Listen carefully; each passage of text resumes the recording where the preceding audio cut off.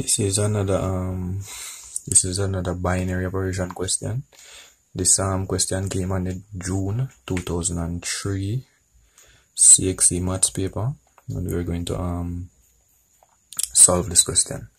So the question started by saying that given that m asterisk l is equal to m squared minus lm, we're supposed to evaluate 5 asterisk 3. So the system that they gave us was m asterisk l is equal to m squared minus lm. Remember, the asterisk, it doesn't mean you're going to add, subtract, multiply, or divide. It's only representing the binary operation. You should always remember that. So they're supposed to evaluate 5 asterisk 3. So if you realize asterisk matched up with asterisk, so 5 represents what? M. The 5 represents the m, and the l represents 3.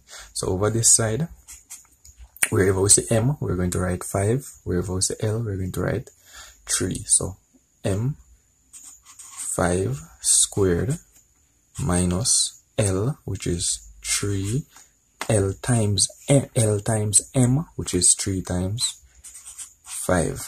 So 5 asterisk 3 is equal to 5 squared. Remember, 5 squared is equal to 5 times 5, which is equal to 25. So we have 25 here, minus 3 times 5. 3 times 5 is equal to 15. 15. So 5 asterisk 3 is equal to, now 25 minus 15 gives us 10. So 5 asterisk 3 is equal to 10. Now that was the first section to the question. Second piece, solve for g given that g asterisk 4 is equal to negative 3. So remember, we're going to use the same system to operate this question. So the system that they gave us was m asterisk l equal to m squared minus lm, and the question is g asterisk 4 equals to negative 3. So we're going to just write g asterisk 4 equals to negative 3. Now forget about the negative 3 for now. We're just going to evaluate this section. We need to substitute the m, the g for m, and the 4 for l. So g asterisk 4 is equal to, so remember, anywhere we say m, we're going to substitute g. Wherever we say l, we're going to substitute 4. So we're going to have g squared minus l is 4, m is g. So we're going to have g squared minus 4 times g. So g asterisk 4 is equal to g squared minus 4g. But remember, up here they said that g asterisk 4 is equal to what? Negative 3. So wherever we say g asterisk 4, we could represent it with what? Negative 3. So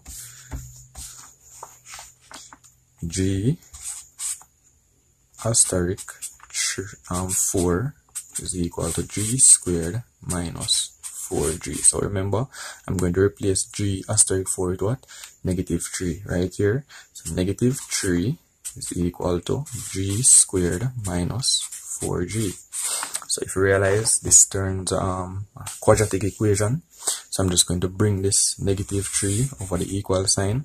I'm going to have g squared minus 4g. This negative 3, when it goes over the equal sign, the sign is going to change. So change from negative to positive equals to 0. Because if we take the 3, bring it over the equal sign, we don't really have anything left over there, so we just use 0 to hold the place. Now this is a quadratic equation, so we need to factorize this. So remember, a quadratic expression or equation, it's written in the form of ax squared plus bx plus c. So in this case, in front of g, a So x squared is representing g squared and x is representing the g here. So b would be -4, c would be 3, and a would be 1 in this case. So we're going to use the AC method to solve this quadratic question. So a times c in this case is 1 times 3. So 1 times 3 is 3. We need two factors. When we multiply them, it should give us the c value, which is 3 in this case. When we add those two values, those two factors, we should get -4. So let's see. 1 times 3. 1 times 3 will give us 3, but if we add them, if we add these two numbers, we get +4. So if we add them, so 1 plus 3 is equal to +4. What we're supposed to get again? -4. So let's try again. Remember, if we multiply two negative numbers, it gives us a positive number. So negative times negative will give us a +3. And if I add these two numbers, -3 and -1, we get -4. So the factors are -3 and -1. So we're going to replace the middle term for this equation with the two factors. So we're going to have g squared minus 1g minus 3g plus 3 equal to 0. Now, if you realize, adding back the middle terms, as in the like terms, will give us back a -4g. Now, we're going to calculate, we're going to factorize by grouping. So what I usually do is just separate it, both this pair and this pair with a dotted line, and I'm going to factorize by grouping, by distributive law right here. Because remember, distributive law, we have two pairs. So for example, we have a bracket b plus c. If I should distribute this, I'm going to have ab plus ac. So if I'm factorizing by distributive law, this would be the question, this would be the answer. So we'd have to pull out a from both sides, or from a pair, we'll get this as the answer. So we're going to factorize here.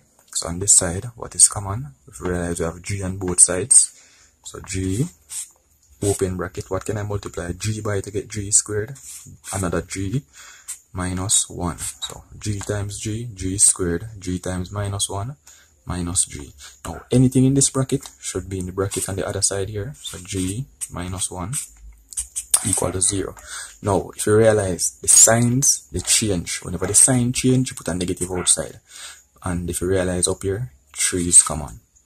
Now, from this, if you realize we have g minus 1 twice, so I'm going to write g minus 1, and whatever is left outside of the brackets, I'm going to write it in another bracket, which is g minus 3 equal to 0. Now, this is the product of two binomials, so what am I going to do? Remember, we need to solve for g, so I'm going to let each of the binomials equal to 0. So g minus 1 is equal to 0, and g minus 3 is equal to 0. Right here, I can say g is equal to 1, and right here, g is equal to 3. Remember, -1 when it goes right equal sign turn positive, -3 when it goes right turn positive. Now, we need to check, because if we realize we have two values for g, we need to check which one of these values would satisfy our binary operations. Remember, the system was m asterisk l equal to m squared minus lm, and the question that they gave us was g asterisk 4 equal to -3. So whichever of these values we substitute into our system for g, and we get -3 as the answer, that is our result. So let's see which one will work. So let's try the 1 first. So when g is 1, asterisk 4 equal to, we're going to use the system. Remember what we're supposed to get for the answer? -3. So 1 squared minus 4 times 1, which is equal to 1 minus 4, which is equal to -3. So if you realize g, the value, the 1 that we had substitute first worked, gives us a -3, so it satisfies the binary operation. So let's try another one, the other value, which is 3. Let's try the other value.